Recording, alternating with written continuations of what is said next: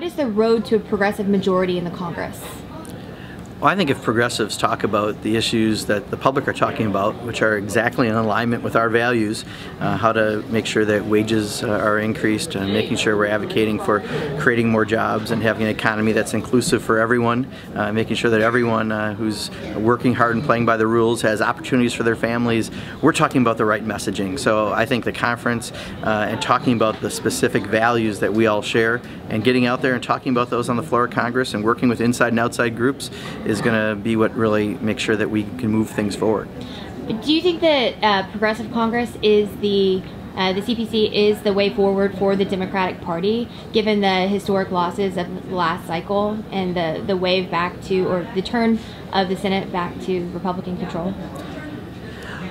One of the things we really saw with the last election cycle is that people in tough districts who didn't run away from the president, who talked about values in a more progressive way, came back to Congress, and those who didn't. So I think a real lesson that came out of it is if you actually talk to the people and you have a conversation with the American people about how to make their lives better, how to increase their wages,